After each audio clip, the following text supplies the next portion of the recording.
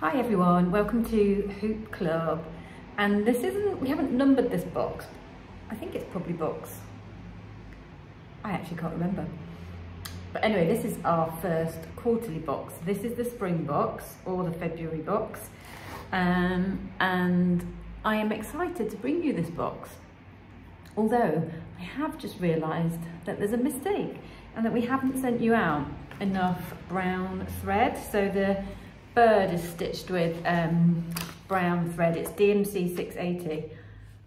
I'm so sorry. I can't believe I've done that. I don't know how I've made that mistake. So it's this kind of brown colour. So the girls are just packing up a whole new set of threads to send out to you. So you should get it in the next couple of days. But I'm really sorry if you've started stitching and then run out of thread. Yes, that shouldn't happen. I don't know how it's happened, but it's happened. So I'm really sorry. So I'm just going to go through the box with you, and we'll go through all the different stitches, and we'll start right from the very beginning. So if you're a new Hoop Club subscriber, or if this is your first embroidery project, we'll start right from the beginning so you know just all the basics. But I'm just going to talk you through the box and what is in your box. So these are our lovely new boxes, a bit thicker so we can get more in them, and we're able to put them straight in the post, so we don't have to put them in a bag, so it's better for the environment, and all round just better. So we've got our Hoop Club magazine, which if you're a previous subscriber you should notice is much thicker. We have put so much more stuff in there for you. There's a free friendship bracelet pattern that was shared on our blog, but you have that there for free, and just some other little bits around the free gifts that are in the box. And then there's this alphabet, cross-stitch alphabet, which I will also go through for you in a separate video. And then we've got a bit about our designer, Laurie. So that's your magazine. Then you've got obviously your fabric and your hoop and back and wadding and needle. And then you've got your thread. There is more of this coming. And then this month we have included these gorgeous strawberry seeds for you to plant. And hopefully get some strawberries. But how gorgeous is the packaging?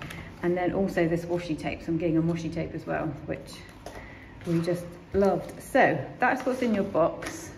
And I am now going to show you how to start your project.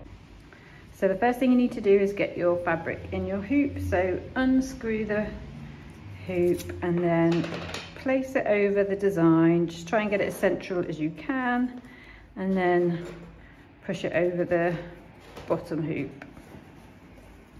So any creases you should be able to tighten out of the fabric. So you just want to very gradually tighten the hoop and then tug the fabric, but not too much so that you're warping or distorting the shape of the design, but you do want this to be nice and tight to stitch onto.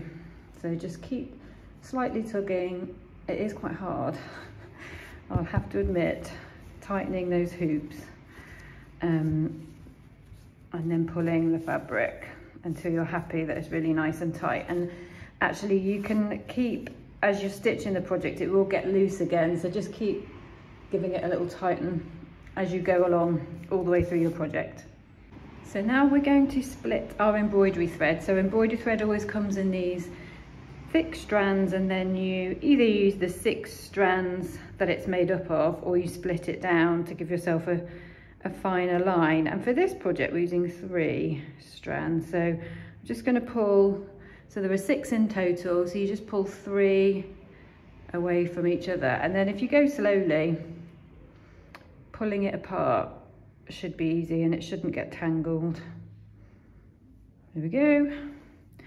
And then you just need to thread your needle.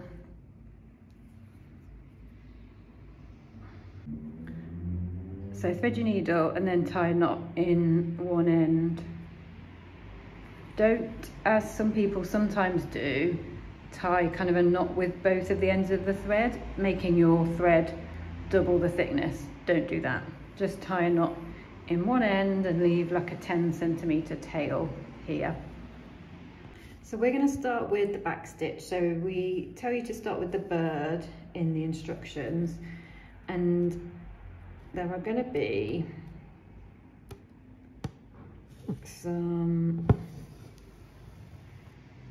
lots of little stitches, just very normal back stitches. So you start by completing one stitch and then coming up again in front of that stitch about the same length of the stitch away, and then going back on yourself down the whole of the previous stitch. So you're connecting those two stitches up and go back on yourself, hence the name back stitch.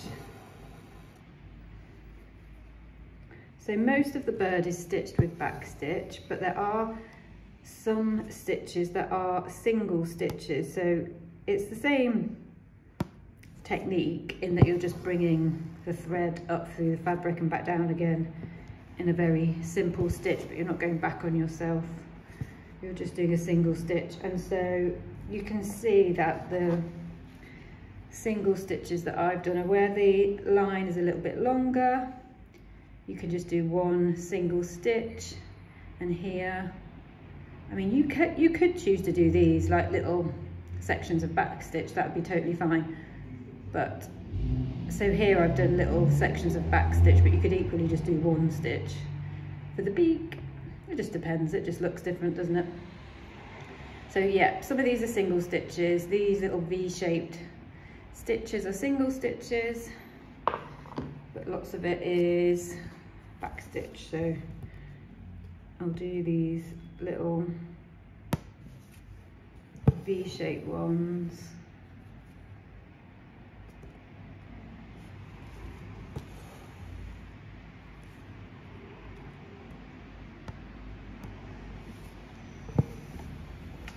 Oh, sorry, I bashed my camera.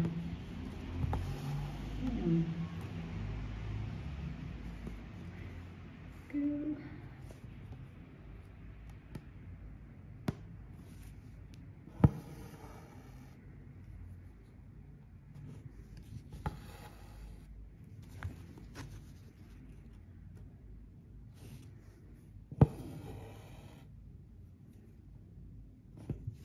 So just carry on completing your bird, and then most of the rest of the kit is also back stitch. Not most, probably about half. So these little birds, they're back stitch and some single stitch. The leaves are back stitch. Where we've got the lazy daisy stitch, and I'm going to come show you that now, is these are all lazy daisy stitches, and then the middle of the flowers are lazy daisy stitches as well. And I haven't put them on here, but you've got the option to put some French knots in the middle here as well, which I will show you as well at the end of the tutorial. So let's get this back into focus. I'm going to show you what you would normally do is fill in these lines with back stitch before you went on to do the lazy daisy stitch, but I'm going to start by showing you the lazy daisy stitch just because I want to get to that and show you that, because I think a few of you might be on that part already. Okay, so lazy daisy stitch is fun. It's very satisfying. So it's also called detached chain stitch, which I think is what it's referred to in the tutorial, in case that's confusing you. So I've come up through the fabric, I'm going to go back down that same hole, and I'm going to leave myself a little loop. And I'm going to, before that loop goes all the way down, I'm going to come up at the end of the line.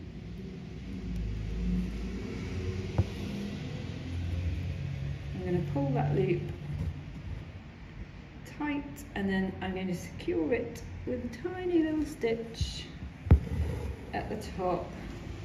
And that is your first lazy daisy stitch. So I'm going to go down and show you that again. So I think the reason it's called lazy daisy is it's a really good way of stitching flowers, daisy-like flowers. And you can see that if you did this technique around a center point, you'd get a really lovely little flower, which is what we're going to do when we get to our flowers. But I'm just going to show it you like this. So pull it tight and then secure it with your little top stitch, and then keep going like that down the line, down the same hole,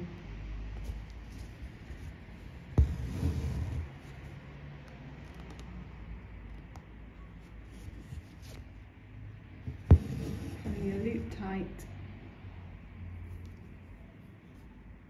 and then go down the hole. So that is Lazy Daisy stitch. I hope that explains it well enough for you. I'm using an embroidery stand, which does make it a little bit easier having both hands free to be able to pull the loop tight, keep it out of the way, and do it. Went down the wrong hole then.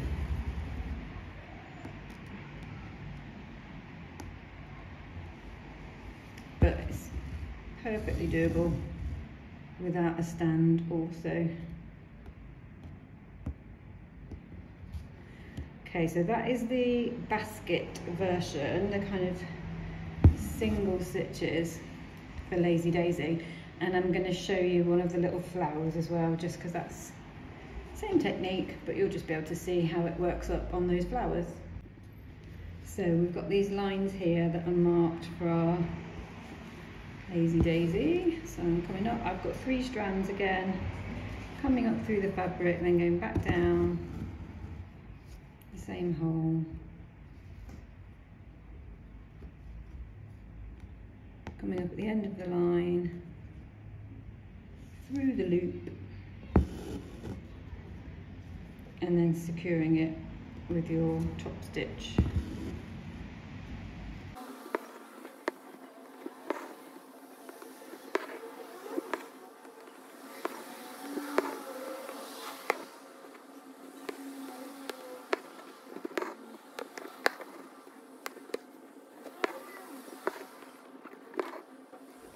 So now I'm just going to show you how to do some French knots if you want to in the middle of these little Lazy Daisy stitch flowers. So you bring your thread up and then you're holding this kind of last 5 centimetres of the thread.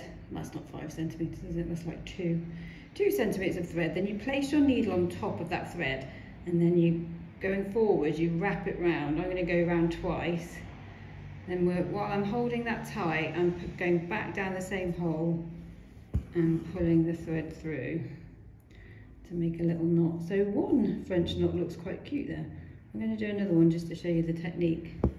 So you pull your thread, hold the last 2 centimetres, place your needle on the top, then wrap round twice, go back down through the hole, pulling it tight the whole time. So you can do, the amount of times you wrap your thread around is how big the French knot's going to be, basically. So that's, you can go around 3 times, you can go around once. We'll do one more.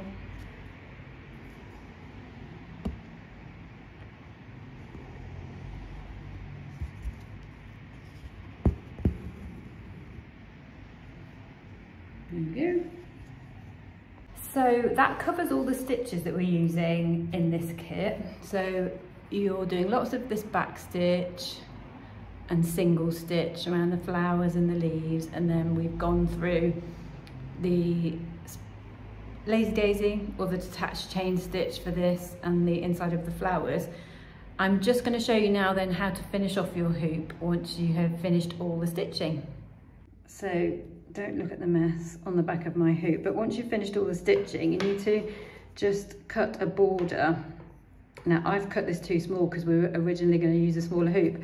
So don't cut it that small because then the cardboard can't kind of grip it. So you want a border of about 2 centimetres. So trim your fabric and then trim the wadding to the size of this cardboard circle that we've given you. And then the wadding goes in the back of the hoop, and then the fabric goes on top of it, and that will just push in